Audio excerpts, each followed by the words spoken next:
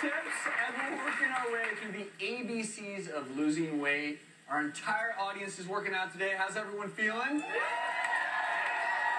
Next up is L, and that stands for lactic acid.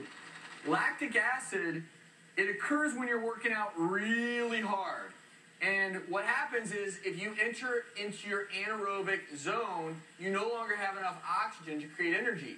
So what happens is these little energy factories in your cells, mitochondria, burn carbohydrates. And when they do that without oxygen, the byproduct is lactic acid. And as you're seeing in the sponge here, lactic acid builds up in your muscles. So that's why you get that burn when you're working out hard. But here's the deal. Within an hour, that lactic acid is flushed out of your muscles. So it's not the lactic acid the next day that's making you sore. It's called delayed onset muscle soreness. That can last from 1 to 3 days after you have a hard workout. So what do you want to do?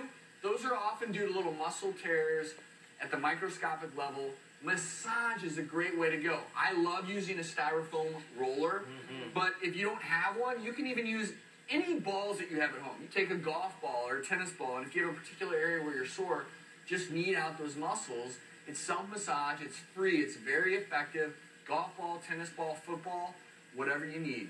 You touched on it a little bit, but understanding muscles is key in weight loss, and that's why M is for muscles.